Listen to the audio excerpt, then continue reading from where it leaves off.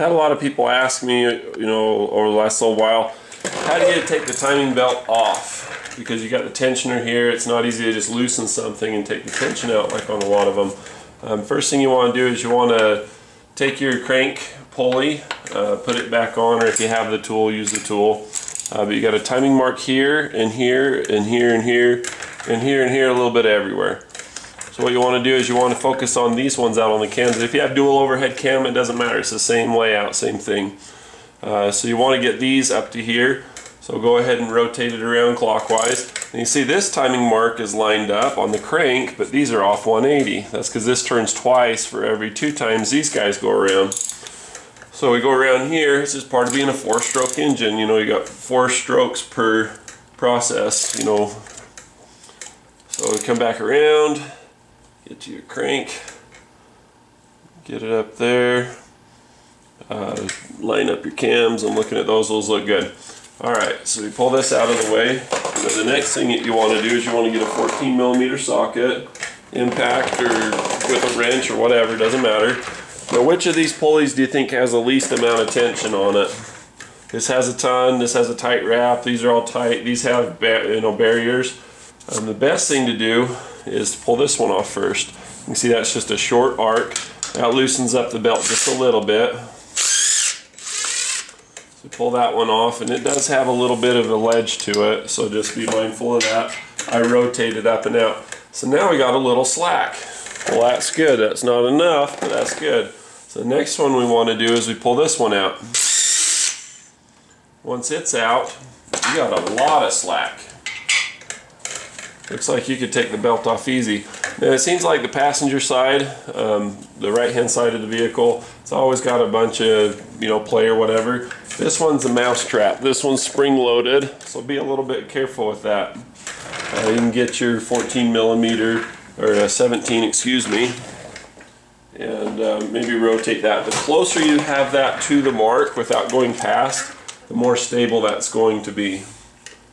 So we're going to hold on to the wheel here, and I'm going to support reverse brace with my knee.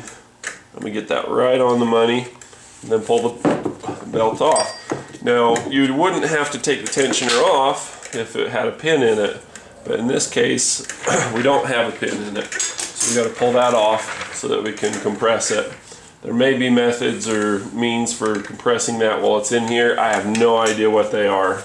So this is coming out. Same thing, 14mm. That's how you take your belt off, and I'll take you over to the vise and I'll show you how to compress this in the vise. You have to do this correctly, and then you can reuse it. Otherwise, you're going to be spending a couple $100 on a new one. So let's go to the vise.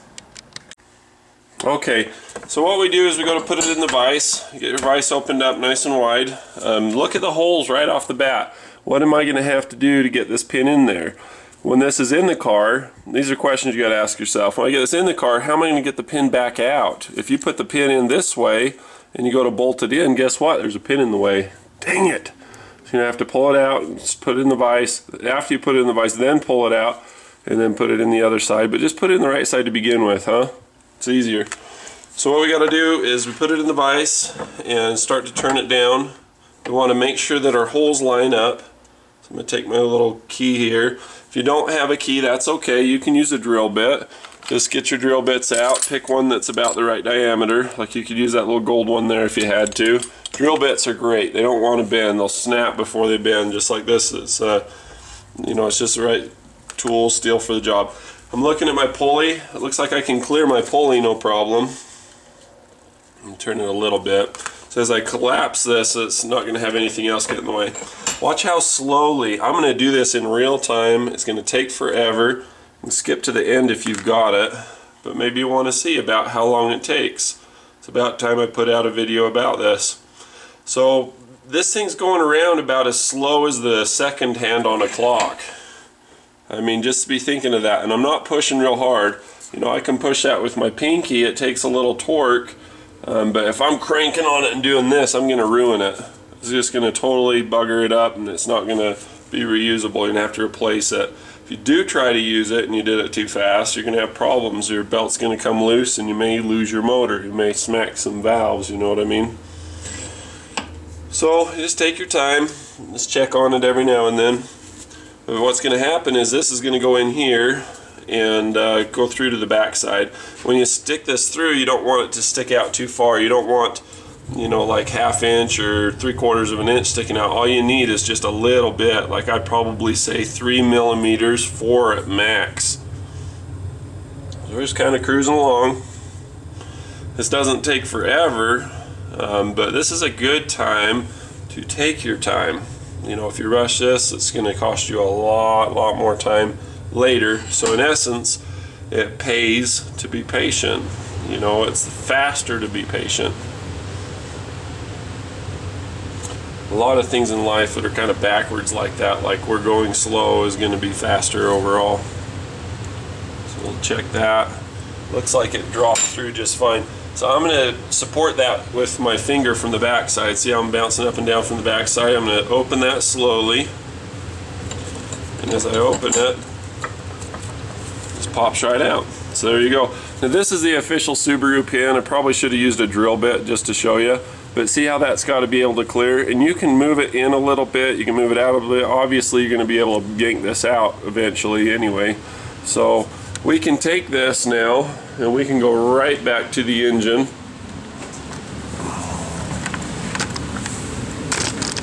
and put it back on. Now here's the deal, this is an important thing to know. This little piece here is replaceable. It just bolts on with these 2 bolts and this thread, or 3 bolts. Should we yank it off and just show it to you? I don't see any harm in that really. So you get a 12mm socket. If you strip this out or mess it up, you didn't ruin your engine block. Don't worry about it. Pay $65 or $85 or whatever and get a new one.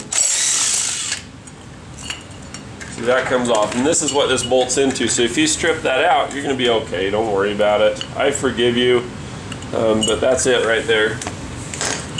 But be careful, you know what I mean? You'll get so many people that try to take this off. You know, you saw the way that we undid everything.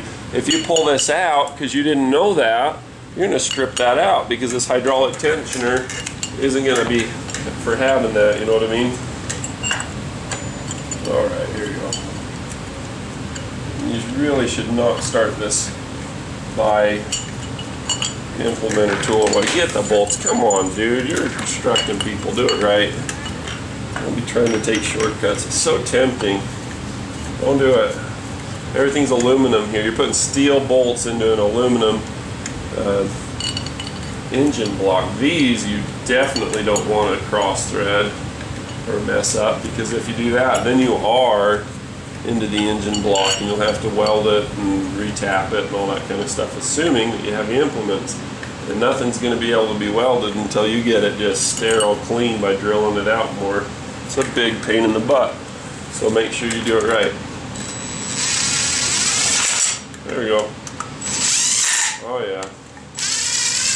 Oh, feels good.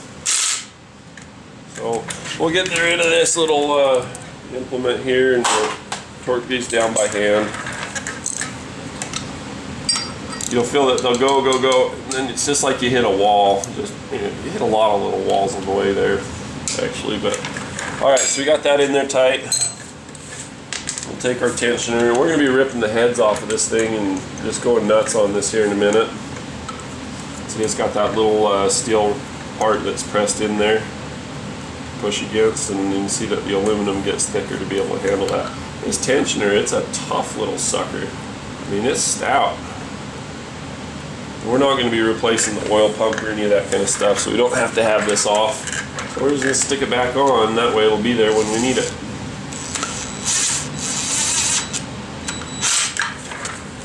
There we go. Get rid of that thing. You can hammer that in there tight, but it's better to just do it right this way. I grab my ratchet under here and I lean on it this way. You know, I'm not roar, you know. I found that that's a good method to get the right torque. So rock and roll. Just kind of do things to, you know, limit your leverage so you don't overdo it. We already did the water pump here, you know, a while ago, so we don't have to do that on this. You know the drill. Click like, click subscribe, leave comment. Thanks.